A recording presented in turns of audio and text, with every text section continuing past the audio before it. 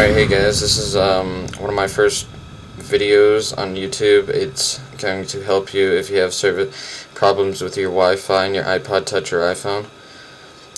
What you can do to try and fix it is go over into settings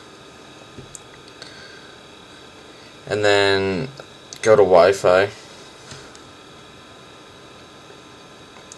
Then it comes up with your network.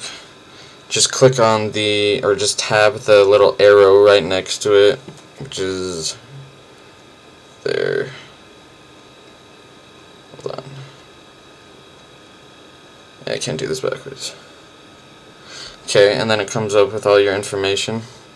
Scroll all the way to the bottom, and there's this thing called Renew Lease. And then it says like confirmation and all that stuff.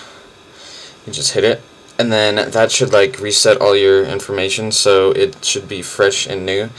And then if that doesn't work, I would recommend turning off Wi-Fi, and then while you're doing that, restart your iPhone or iPod Touch, then turn Wi-Fi back on, and then your internet should work.